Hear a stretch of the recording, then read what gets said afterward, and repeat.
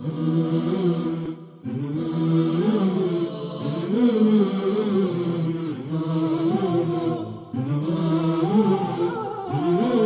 mentioned last Sunday about people of the book, which religious faith comes under the category of people of the book and their holy scriptures. If a Muslim Shia woman marries a Christian man in a church, what then is the position of this woman? Can she pray in congregation with other Muslim women in the mosque?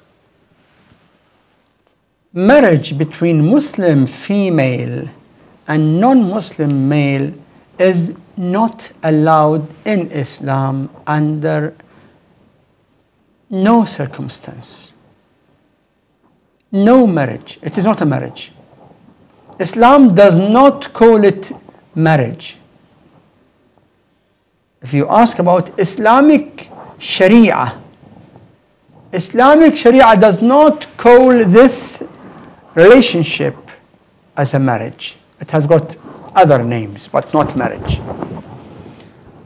It is a major sin for a Muslim female to have such relationship with non-Muslim.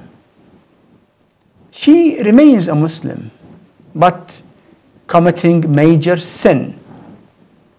Is she allowed to pray in the masjid? Yes, she is. If she dies, are we allowed to bury her in the Muslim graveyard? The answer is yes. Not only allowed, but we are bound to bury her in Muslim graveyard because she is still a Muslim. Unless she says that I'm not a Muslim, then she becomes not Muslim.